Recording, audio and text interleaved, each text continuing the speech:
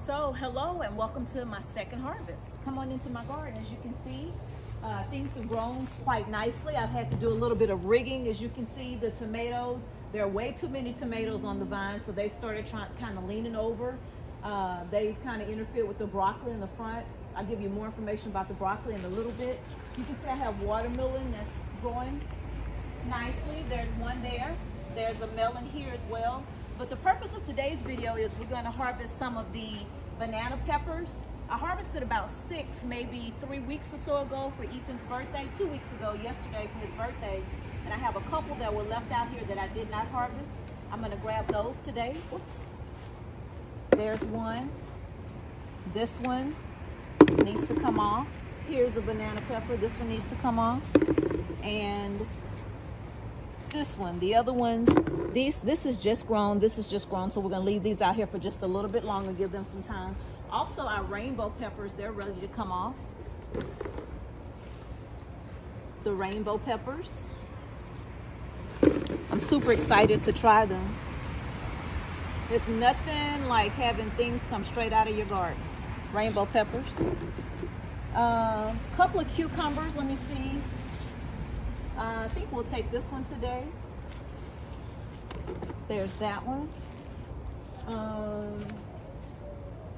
will leave that one just a little bit longer. We're gonna grab some of the couple of cucumbers over here. So what we need to do, Ethan, is I'm gonna have to pull in the net, even though it's not working as well now because the vegetables are so heavy. There's a cucumber, nice size, isn't that amazing? So we'll take this one today, as well as this one. I'm gonna leave those two for a little bit longer. Let me see.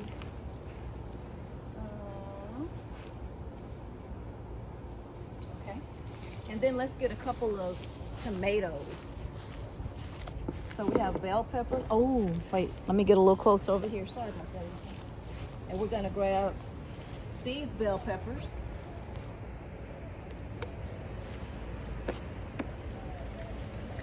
It's a nice one. Isn't that pretty? Oh, I'm so excited about that. Yay. We'll go ahead and take this one off too. Let's go around to the other side. So meet me on that side, Ethan.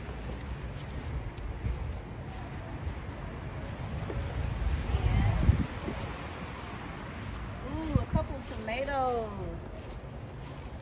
Most of them are still green, but I'm gonna have to cut them off and let them ripen in the house because I don't know if you can see, but the plants are they're so heavy, and these guys, they never did really do well, so I'm gonna be pulling them out and possibly planting something else. My okras this year didn't do as well. Also, usually I have these big tall bushes with lots of okra, and they're not quite like they used to be. A couple of tomatoes, like I said, I'm gonna go ahead and take them off and let them ripen.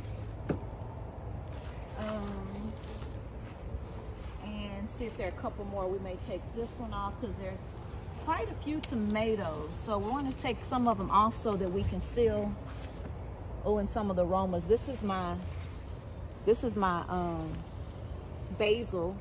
One is a sweet and one is a lemon, and you're really not supposed to let them get to where they start flowering. Once they start doing this, you can use the flowers, but you're supposed to just pick off the basil leaves. And as you can see, I'm still working on the basil.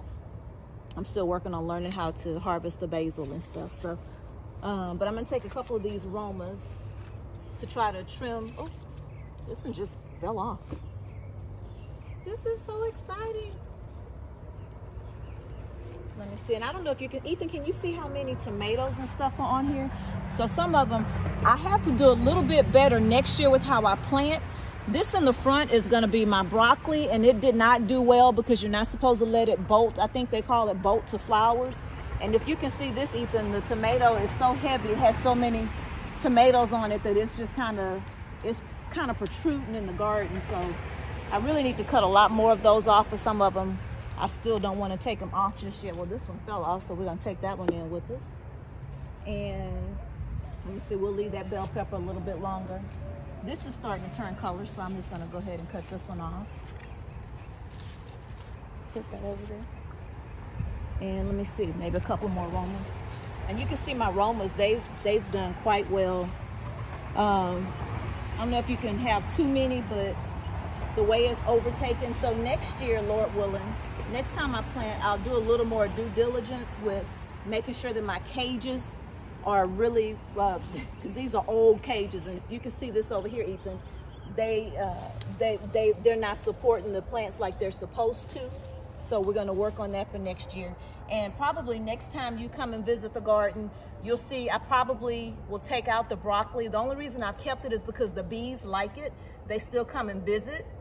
So I've kept that there for that purpose. But you can see I also did a little bit of work up front and made sure that I put in some really nice flowers so that the bees would be attracted and that they would come.